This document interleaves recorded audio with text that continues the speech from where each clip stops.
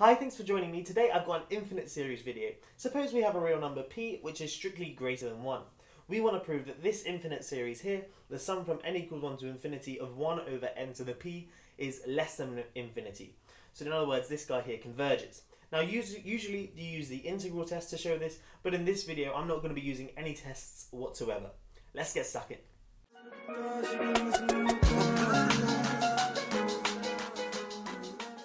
Okay, so the first thing we're going to do is introduce a partial sum notation to our infinite series. So sk is the sum from n equals 1 to k of 1 over n to the p. Now we want to show that this right hand side here converges as k goes to infinity, so of course that's equivalent to showing that sk, the sequence of sk's, converges.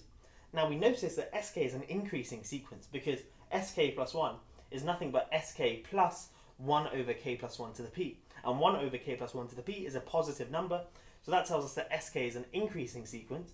So what we can do is if we can show that sk is bounded from above, so if the sequence of sk's is bounded from above, then because it's an increasing sequence, that tells us that it converges and that will solve our problem.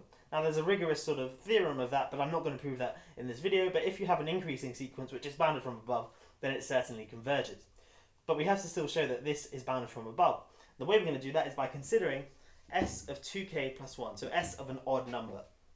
Now this thing here is nothing but the sum from n equals 1 to 2k plus 1 of 1 over n to the p, but I'm going to take out the n equals 1 term because we notice that when n equals 1 we got 1 over 1 to the p, and that's always going to be 1 regardless of what p is.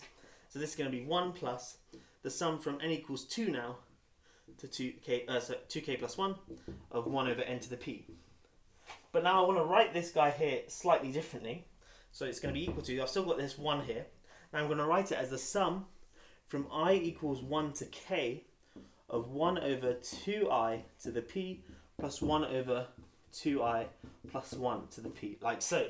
Because we notice when I equals 1, we've got 1 over 2 to the p, which is the first term in this series here.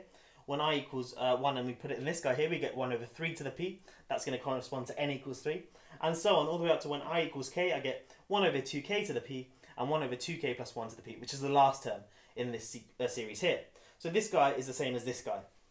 Now we notice that 1 over 2i plus 1 to the p is strictly less than 1 over 2i to the p, because 2i plus 1 is bigger than 2i, so that means 1 over 2i plus 1 must be less than 1 over 2i. And then of course raise both sides to the p.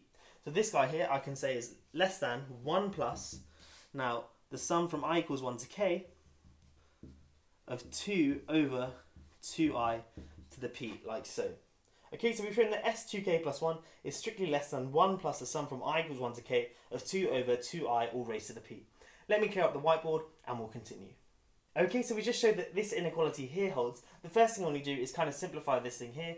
2i all raised to the p is just 2 to the p times I to the p. But of course 2 to the p and 2, they're just constants with respect to this summation, so I can bring them out. So I have a 2 over 2 to the p in front, which is just 2 to the 1 minus p. Out here, so 2 to the 1 minus p, like so, times the sum from I equals 1 to k of 1 over I to the p. Let me write that neatly, like so.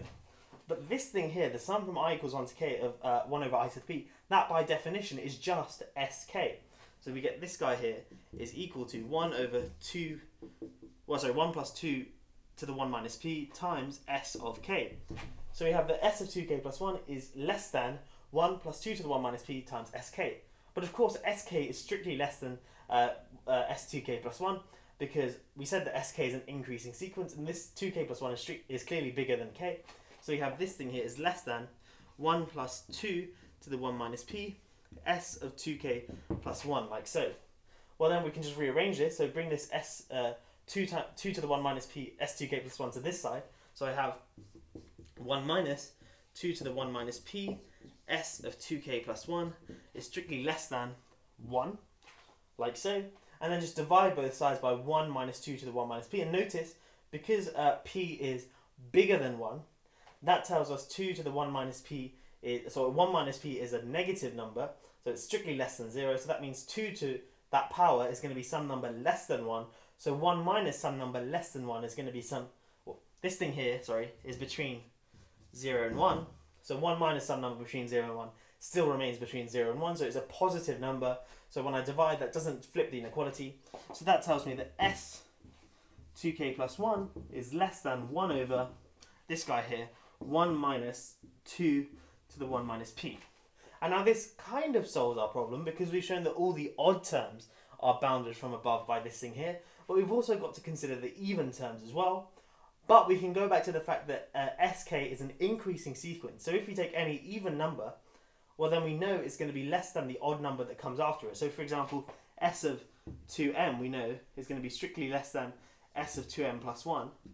But by this argument here, we've shown that s2k plus 1 is bounded from above by that number there, which I'm just going to call theta, say for now.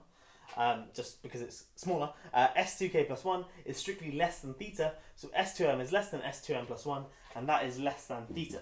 So we get all the even terms are less than theta as well, so that means that all the terms are less than theta, and hence the sequence is bounded from above, and because it's increasing, it must converge as well, and that concludes our proof. Anyway, I hope you have enjoyed this proof video. I hope it's all made sense as well. You didn't need to use the integral test. We didn't need to use any Cauchy tests or things like that. No tests required at all. Just the fact that we could bound sk from above and notice that it was increasing, and that solved our problem for us. Anyway, thank you for watching. I'll catch you in the next one. Have a great day.